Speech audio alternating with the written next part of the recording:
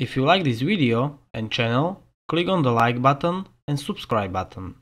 Also, if you want to have notification when new video released, click on the notified button. Hello, welcome in the video where you can see how to use archive and retrieve function in the Simatic Manager step 7. Okay, we have opened some project. You go to the file option and click on the archive. You choose which project you want to archive and then click on the OK button. First you choose the folder where you want to archive the project and the name of the project.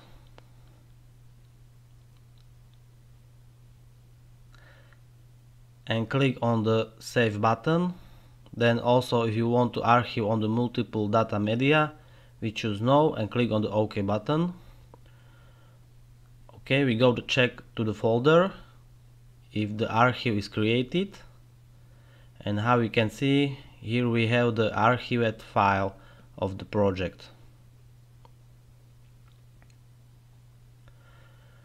Okay, now you go back and try to retrieve this archived file. You go to the file option and click on the retrieve. You choose the folder where is this file. Okay, you click on this file and then click on the open button. Choose the then you select the destination where you want to save the retrieved file, and then how you can see the retrieved data have been stored in the project directory which you choose. You click on the OK button, then yes, and how you can see here is the retrieved project in our project tree. Here you can see this is the first project and this second is the retrieved project.